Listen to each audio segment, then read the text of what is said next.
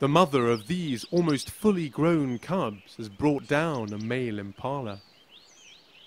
While a litter of 4 is about average, for them all to have survived to near independence is remarkable.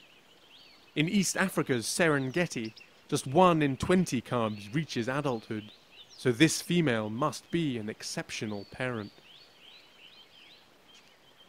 She has been resting nearby, keeping watch for danger while recovering from her efforts, but the coast is clear for now, and she must eat too. Impala is her favourite prey, and although it's hot, she generally prefers to hunt them in daylight, when lions and hyenas are less likely to steal her kill. Nevertheless, the commotion has not gone unnoticed. First to arrive is the sharp-sighted battleur.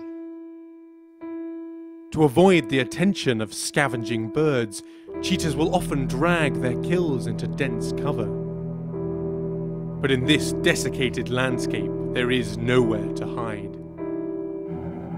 Suddenly, they are surrounded by white-backed vultures.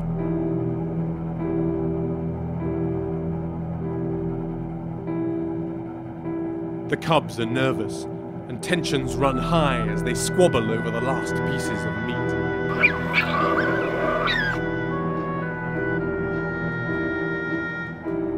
The vultures are hungry too, and their confidence is growing.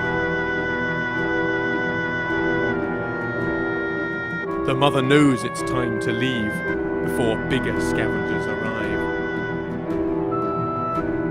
The young cheetahs are reluctant, but they are outnumbered.